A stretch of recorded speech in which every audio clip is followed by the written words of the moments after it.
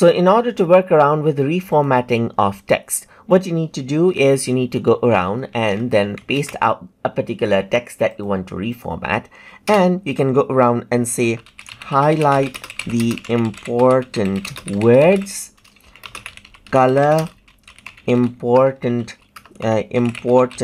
text, add background, add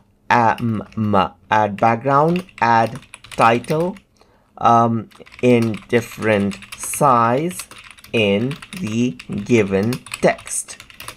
Produce it as a HTML code right here, just like this. So now what I did was that I am telling it to actually go around and reformat out the text right here, just like this, and highlight everything else. And this becomes easier when utilizing formatting right here, because on its own, Gemini cannot format it out or color information, but you can ask it out as this format right here with HTML.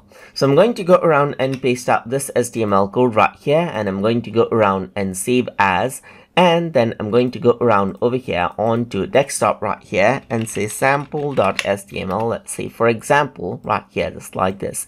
And now I'm going to go around and drag the sample around over here, and now you can see that this is the formatted text that you got right here with heading, and then you can see that it's divided into paragraphs, and there's colors over here just like this as well. So if I were to go around over here and then paste it out right here, then this is what you have, as you can see right here, just like this. And you got the formatted text.